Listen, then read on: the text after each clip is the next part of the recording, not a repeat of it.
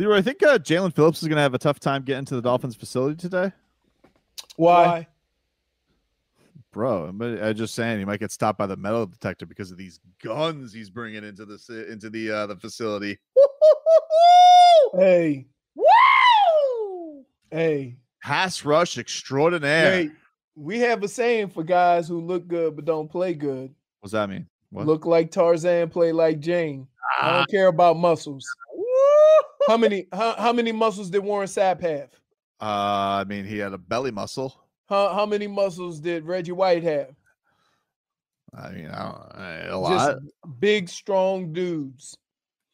I want to see him play. I want to see, all the stuff that people had questions about in the past. Yeah. I want to see if, now that he's there, if that's going to go away. That's it. 4-4.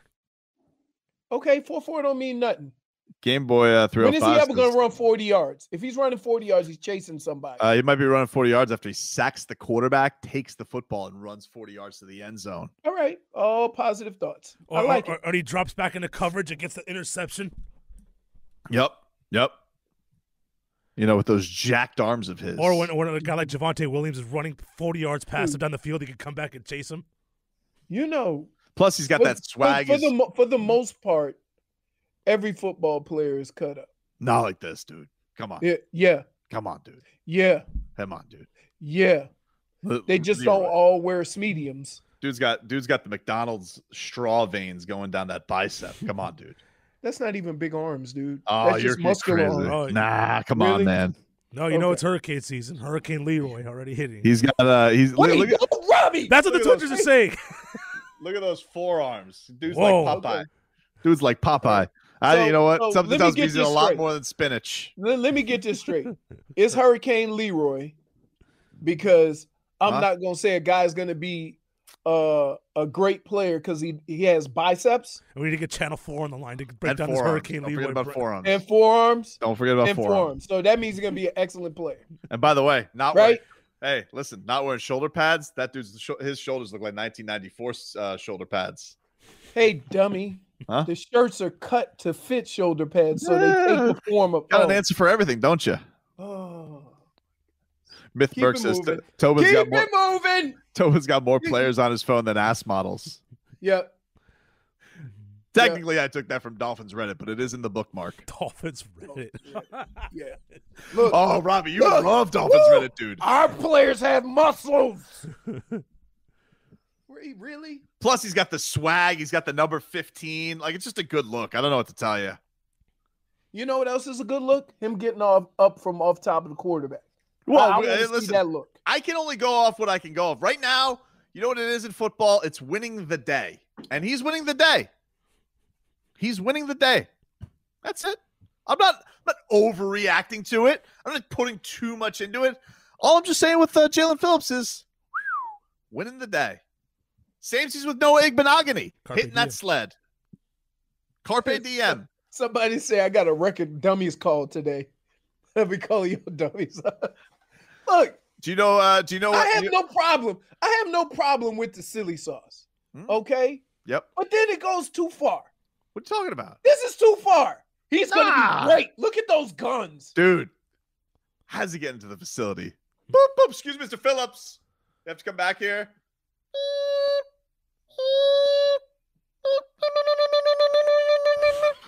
Oh, sorry. Too much protein this morning. And he has a really deep voice. Of course. What if he's something we had him on Twitch and he says, "What's up, guys?" we would start laughing. Look, we gotta get him on the show now. If we have Jaelan Phillips on, his voice better fit his body. Because if it doesn't, we're not gonna be able to do the interview because of you. Because of you. That's right.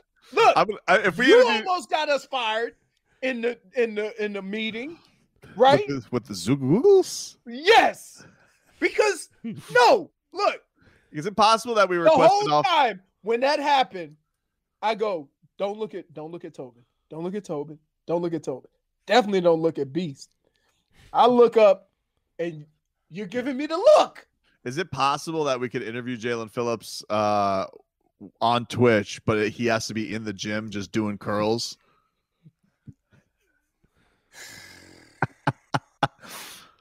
Dude.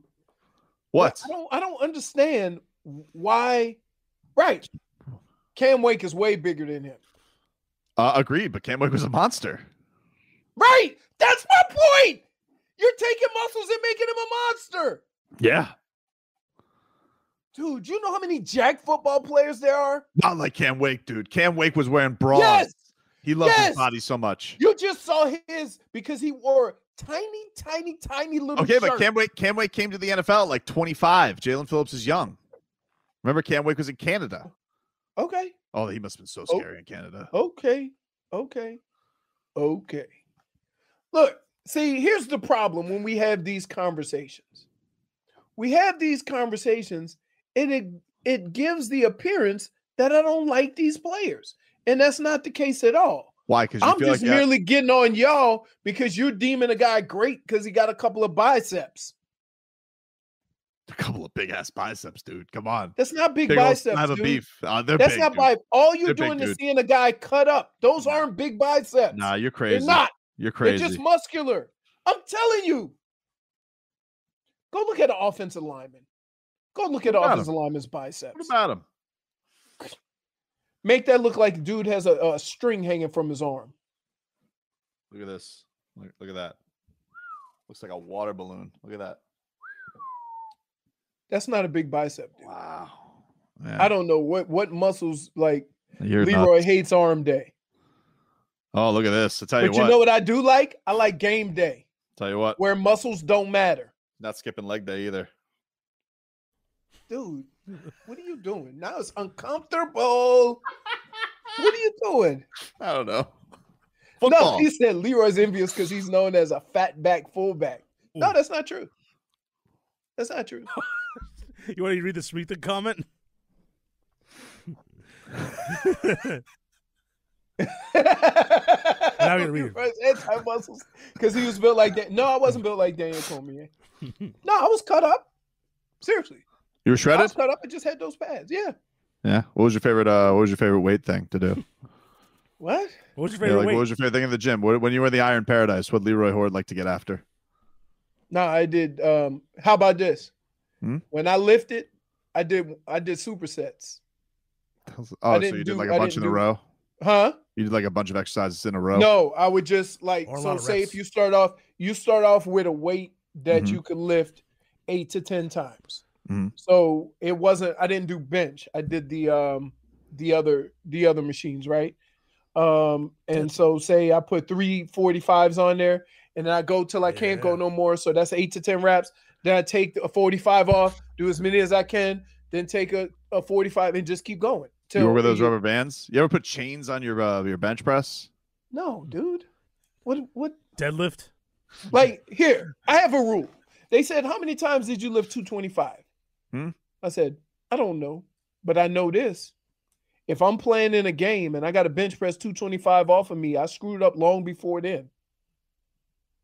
What do you think Logan Paul did to train to hold Floyd Mayweather so well? I mean, by the way he was talking, I mean, he wasn't boxing. He was Merckx- grappling. Myth Merck says Leroy loves squats and deadlifts, fullback workout. You did that all stot? Oh. No, I hated leg day. All stot was probably All I did was I did stretch and I did I would do a weight. I could do 100 leg presses, Mhm. 50 leg curls and like that. So I never did heavy weight and I never did legs during the year. They would say, Leroy, we doing legs today? I said, I do legs on Sunday. Seriously, you ask anybody. Everybody say, hey, Leroy, we doing legs this week? I do legs on Sunday.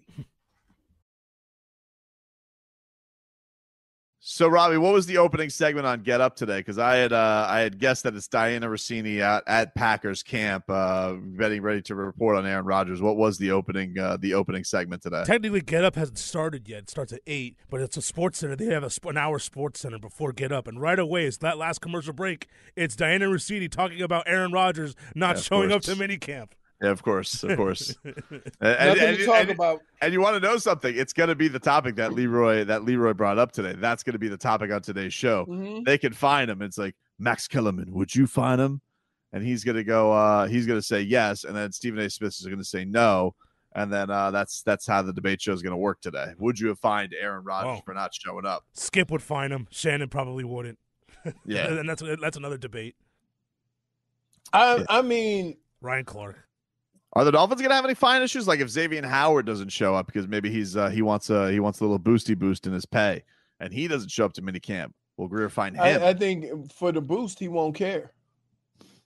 That's what you know. That wasn't the question though. Like I'm asking like to see relationship wise, would they would they fine him or would they know that it's probably coming? Here, I'll tell you how this works. It depends on how the conversations have gone up to now. So if they've said, no, we're not redoing your contract, we'll think about it after next year. And he says, I want a new contract now. And that's where it ended. And he doesn't show up, they'll fine him. But if they've been having conversations, like, working towards that goal, and he thinks that, and he trusts them, and that they're going to do right by him or whatever, or do something for him, then he'll show up. It's kind of, when they talk about the relationships that, you have to have in your organization, that's an important one. Now, sometimes it's just not going to matter, right? Like, for example, I think Minkah Fitzpatrick was an example for Flo to tell guys, look, if you don't want to be here, let me know. I'll get you out. That's true. Because if you let him, you see what I mean? Yeah, if you allow the rookie to push around to what role he wants, then all of a sudden it wasn't a rookie at the time. It was his second year. But it's not even that. It's that you want people that want a vested interest in what you're doing. And if you're going to have a guy that is not going to be satisfied with the role that you have him in, then you just let everybody know, look, hey, if you don't want to be here, let me know. We'll get you out. But for the most part, I think a lot of the players really like Flo. I think they like the situation they're in. I think they like the organization. Like, I was telling you Sunday, people don't understand, and I've said this from the beginning, all owners don't invest money into their franchise. Well, I was in Carolina. I got charged for socks. Man, I wanted an extra pair of socks. Took it out of my check. I mean, they were an expansion franchise around that time when you were in Carolina. Don't matter, dude. The socks. The guy built a statue of himself with Panthers, Robbie. Right. It just started. Like, Brand new company. That is, Will Ferrell should play him. Because the only time I could think of somebody building a statue of themselves like that is in a Will Ferrell movie. What was that basketball movie he was in? Oh, Semi-Pro, Jackie Moon. Semi-Pro. Jackie Moon would build it. I can see. Come on, think about that. I could definitely see Will Ferrell requesting to shave women's legs. Didn't Pudge get a statue of himself in his front yard? What a strange thing. Like, listen, I know everybody's got their own things. That's fine, but man, wanting to shave a woman's leg, huh? It's a weird one from the old Carolina. Is he still with us or is he dead? No, he's still with us, I believe. He's not with the Panthers. He's not with the Panthers, but he's still. No, he's not with the Panthers. He sold the team. Yeah, they sold him to that guy's really rich now. Who owns the Panthers? Tepper. He's like, yeah, he's super rich, but so was the last guy. Yeah, but he was cheap. Yeah, like you guys don't understand. Like, if you think about what Steve Ross has spent over $1 billion of his money. Right. On this franchise. No, he's turned Hard Rock Stadium and that entire facility into like a big event wonderland. If you haven't seen their new facility, oh my God. It looks just seeing the outside of it, it looks incredible. Dude, it looks like a state of the art, whatever. Yeah, just whatever. Name something. When you see that stupid bubble that they used to have for Nick Saban, now Robbie, it's like a complete building that they play inside football in. Robbie, you can put your fans in there and have fights in there. And they still have the sweat fields, Robbie, so they could go both ways. Oh. Well, you always got to have outdoor fields if you play on grass. Always. Oh yeah. How much do you think they're watering that grass? Because they had those sprinklers going hard. You got to keep it pretty. You got to keep it pretty soft because keep in mind you're always having cleats on there. You know what? Now I just realized The Dolphins, they have a field where they can practice on when it's really hot because they play a lot of their games there. They have an indoor practice facility in case there's bad weather and they can't practice, so they know how to play in domes. But they don't have a frozen field. They need to have a frozen field so that when they go to places like Buffalo in Week 17, they're ready to play. They need to have a cold practice field. It's not a bad idea. Like, could you somehow take an ice rink technology and put it with the grass? Excuse me, idiots. What? Idiots. What? In most cases, the field does not freeze unless it rains. Okay, because they have either heaters like Green Bay. What? The craziest thing about Green Bay, they have coils underneath the field, so the field doesn't freeze. But what happens is it gets kind of muddy, right? And the mud would freeze on you. Well, what they could do is have a snow cone machine out there, right? And they have the footballs in there to kind of soak them up with the icy feeling, so Tua can get used to the numbness on the fingertips. You know? Can I say this? Still be able to spin it. There is nothing that you can do to get ready to play in cold games. Get a snow Nothing. machine? I was in Minnesota. Did you tell us you we would practice outside? Like we would practice outside, right? And the only thing that did was make you miserable during the week. Maybe. Because keep in mind, when you play a game, you're playing football for 5-10 minute stretches, and then you go put the coat on and get underneath the heaters. When you practice, you just standing out there in the damn cold. What if they go to the Panthers ice den, all right, and they get those little speed skating shoes on them, right? I don't think you understood me. Let me see if I repeat it. Just for the Bills games. Say it in a different way, you'll understand. There is no substitute. There is nothing you can do to simulate playing in cold weather.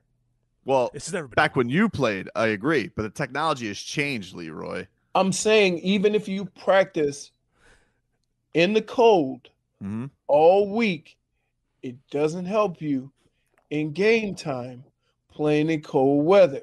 Well, dude, you don't remember Cool Run-Ins when John Candy put the Jamaican bobsled team in the freezer to get used to Canadian weather? Boxed in. Dude, Robbie, I will punch you in the face. Sorry, rules are rules. I don't know what to tell you. You've been boxed in.